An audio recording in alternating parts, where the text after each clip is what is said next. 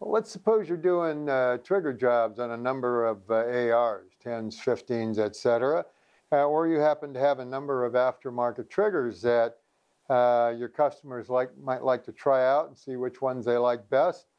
So rather than tying up a real AR lower to put those in and try them out, this is from the folks at Hyperfire, who makes great triggers.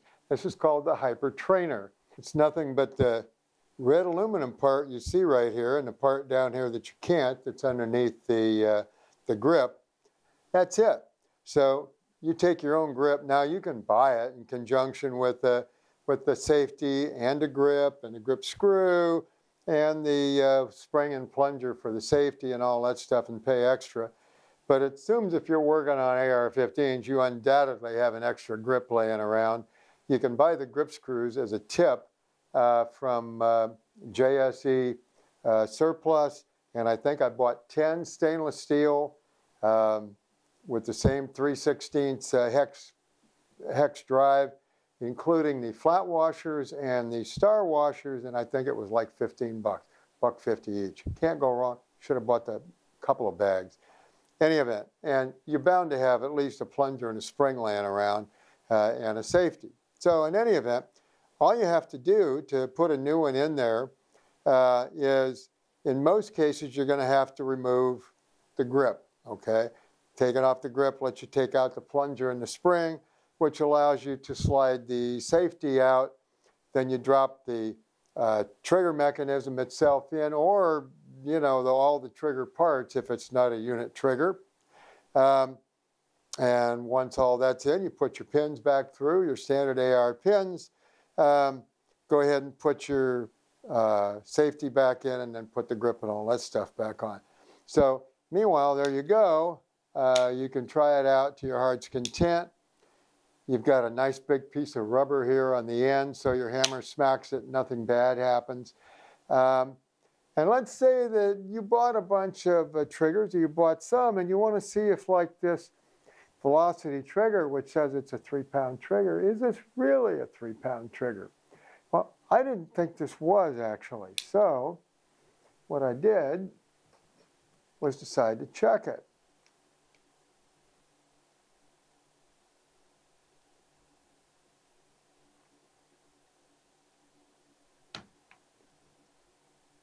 I'm sorry, 10 pounds, 3 pounds, 7 ounces.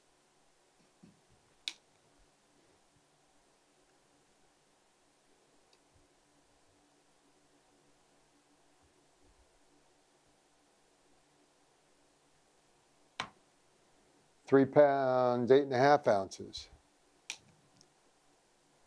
I quit whacking myself with the thumb with the hammer.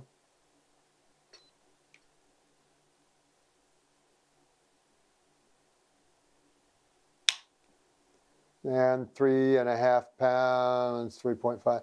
So this thing is roughly 3.5 pounds. Now, considering that they sell these in 3-pound and 3.5 pound configurations, I'd feel I was getting a little bit ripped off if I got a 3.5 pounder when I wanted a 3. Okay, these are 40 bucks, and particularly if you've got a store or something and you want various things to train, you don't even have to put the safety in. Typically with all of these aftermarket unit triggers, once you slide it in there and put the pins through, you just have to run the screws down on each side, which take up all the slack out of the rear, run the whole thing forward and make it solid. But don't do that and then try and put your safety in, because now you won't be able to get it in. So you're going to put the safety in, then go ahead and tighten those screws and you'll be cool. Now, before you call me and raise hell, 2 things. Number 1, you'll notice on the right side here it says safe and fire. And if we're on fire, this should be pointing down at the F, right? And if we're on safe, this should be pointing over here at the safe, right? Well, it's on safe. If we look at the other side, we got an F. And if we put it down to the fire position, we got the S out. Well, I thought I was losing my mind, hard to imagine, so I looked at another AR receiver and sure as shoot, they're on the sides, the other side. These are in the wrong position.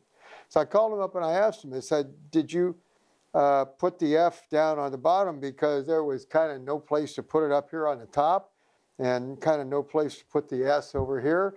And he said, actually, you're exactly right. We'll just say it's counterintuitive that if you want it on fire, you need to put the safety down on the F for fire. Well, okay. But don't call me up. They're aware of this too.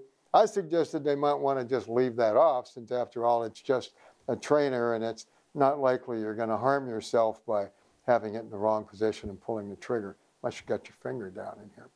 All right, so from Hyperfire to Hyper Trainer, $40, a nice piece of work if you're doing this kind of stuff.